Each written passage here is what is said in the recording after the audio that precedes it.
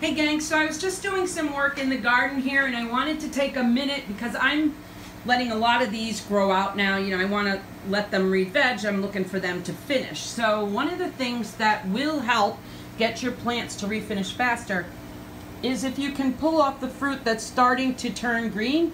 Then it'll, you know, and set it to the side. You can then let your plant force others to start to turn. So rather than, you know, letting each one ripen on the plant, you can take them off. And you can see I've done that with these.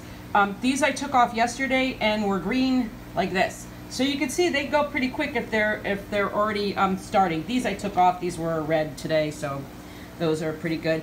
And then this was that chocolate habanero that I was just mentioning in another clip. Was that this one is chocolate habanero. It came from heirloom seeds, and what I'm noticing on these, and I don't know if you can see it in this light, but these are turning, have some red in them, more than I would expect. And I know that a habanero is a cross, a chocolate habanero is a cross, but these are heirloom seeds that should have been pretty stable. So I'm kind of curious to see how these might differ from the other chocolate habaneros that I had that were definitely all brown. There was no other characteristics really coming out of there. So yeah, we'll see what happens.